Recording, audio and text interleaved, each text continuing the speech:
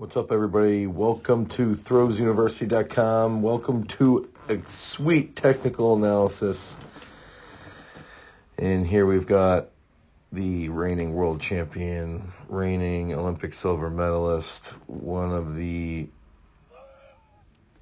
best shot players currently in the world, Joe Kovacs.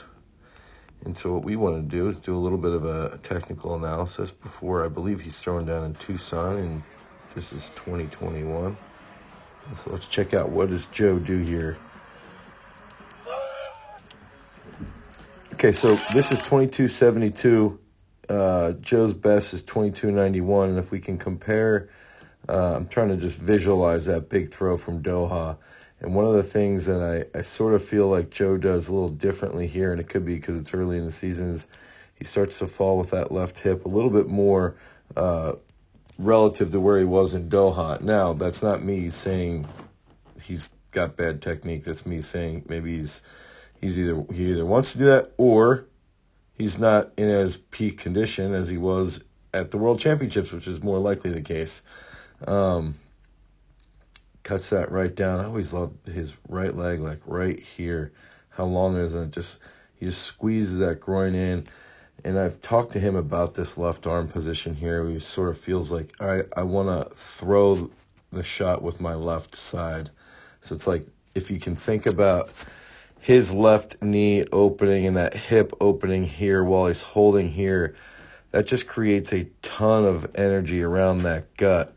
And then when that left grounds, you can see how his left grounds, his heel's back and his knee's forward. So that left hip is open while the shoulder is back, right?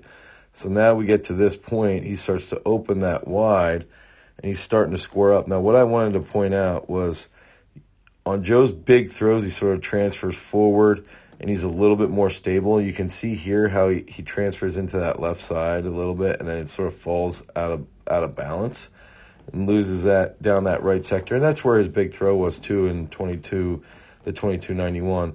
But what I wanted to just touch on is, I think Joe's going to break the world record at Tucson.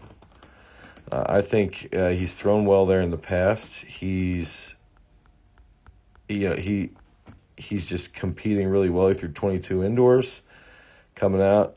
Everything's starting to line up pretty well. I also wanted to say, there's like this period of right when he grounds, and you can see that right knee is just a little bent, and then it's like right here it starts to bend even more. And that's when you're going to start to see him using that 800-pound squat for reps.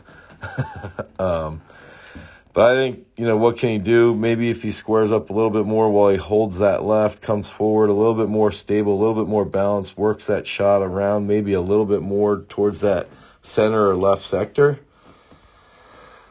I think this throws well over 23. I saw one of his warm-ups during this competition, well over 23.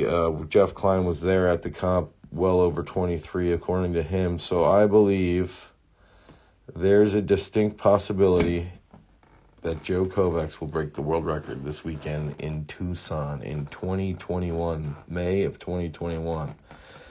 If you want more information about throws-based training, head over to throwsuniversity.com. If you want more technical analysis, you can pick up a technical analysis at Throws U. Until next time, guys, peace.